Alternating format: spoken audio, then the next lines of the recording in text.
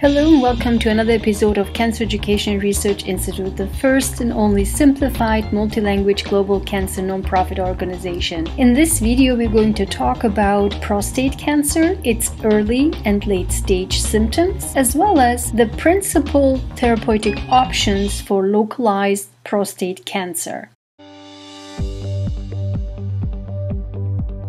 So now let's talk about the early stage symptoms.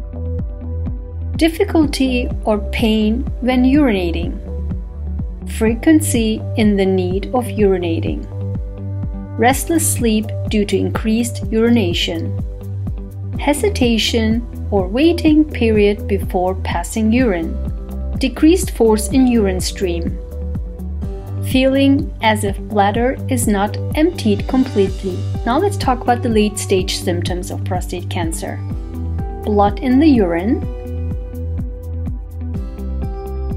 Blood in the sperm or semen, pain in the pelvis or loin, pain in the lower back, hips or thighs, general bone pain, weight loss, erectile dysfunction, decreased force in urine stream, discomfort during urination. So now let's talk about the principal therapeutic options for localized prostate cancer. Watchful waiting or active monitoring. Androgen deprivation. Radical prostatectomy with or without post-operative radiotherapy to the prostate and pelvis. External beam radiotherapy, brachytherapy with or without external beam radiotherapy.